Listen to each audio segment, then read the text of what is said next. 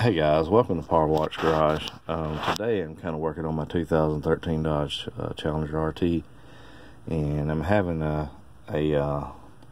riding down the road, I'm having this clunk issue, and research videos, and a lot of them are saying these stabilizer end links, which have side-to-side movement but no up and down movement, and this lower control arm right here.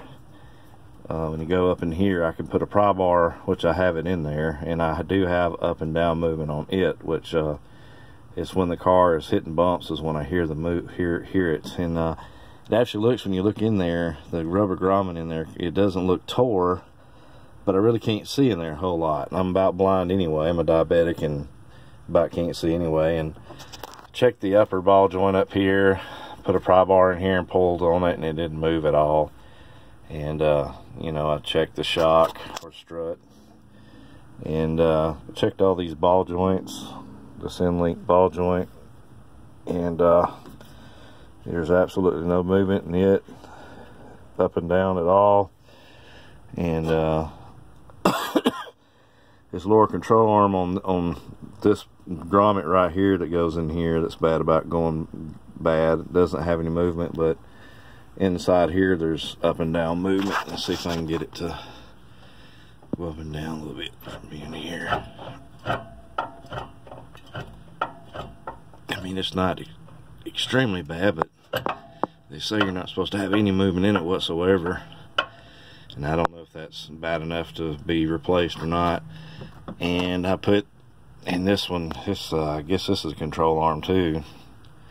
See if I can get my finger right there. It goes down to a ball joint and it goes into here. I've put the pry bar right in here and pulled up and down on it. It doesn't move at all either. So there's nothing just really 100% that stands out to me. Excuse me. That could be 100% the culprit, except for that lower ball joint where it's up and down there. And as you can see, there is a gap right there on that stabilizer bushing, which I tried getting it to move and it won't move any, but even though there's a gap right there, it's kind of hard to tell whether that's going to be the culprit or not. But whatever it is that's happening on this side, and I'm going to do some more prodding and poking and see if I can't figure out what it is. And if any of y'all are actually trying to figure out what it could be in your car and you're having the same thing, once I find it, I'll show you how I found it, and I'll do another video showing how I found it, and then probably how I fixed it video. But anyway, it's just something I'm working on today. Also, I went to Walmart and I showed you the tires that I had put on here.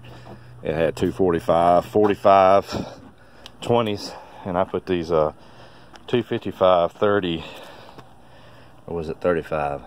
Let's see, 255, 35 ZR20s on here, and I like the way they look. A heck of a lot better than what was on there, but it looks like this guy put a bazillion weights in this tire, because I get a vibe, my steering wheel vibrates at about 50 miles an hour. It looks like he was trying to figure out how to put them in there, and I'm kind of wondering if maybe that's my vibration. It's just he said that his machine was showing my wheel being a 21-inch wheel, but it's a 20-inch wheel. So I'm going to have to take this back somewhere to another reputable shop and have them put it on their balance machine to see if this thing's balanced right. Could be where my vibration is coming from. But I think it's a good looking tire. Like I said, I didn't pay but $150 for two of them, shipped to my front door. And don't fall. Which, you know, he put it on the back of the wheel, but you know, when I bought the car and had them put on, the other guys put them on the front part of the wheel. Maybe he didn't do that because he just didn't want to take the time to clean the glue or whatever was on the original ones. Let's see if he done the same over here when he done this one. And, yep, put them in the back too. I don't know if that makes a difference or not. See how these weights are in the front, and he's put the weights in the back of the wheel. I don't know if that makes a difference or not, but I guess I'll take it to another shop and we'll see. But I'm putting lowering springs on this for everybody, you know, sees the gap that's in here, which it is jacked up, but there's probably about a 3 or 4 inch gap or bigger because of these tires being a lower profile tire.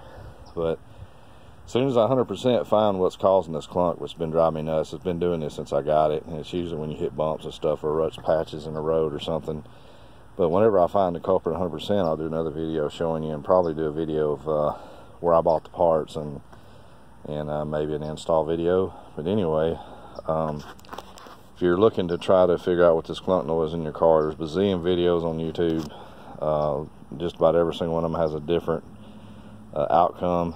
But anyway, this one was my addition to that. So as soon as I figure out what's 100% wrong with it, then I'll let you guys know. But anyway, peace out, bye.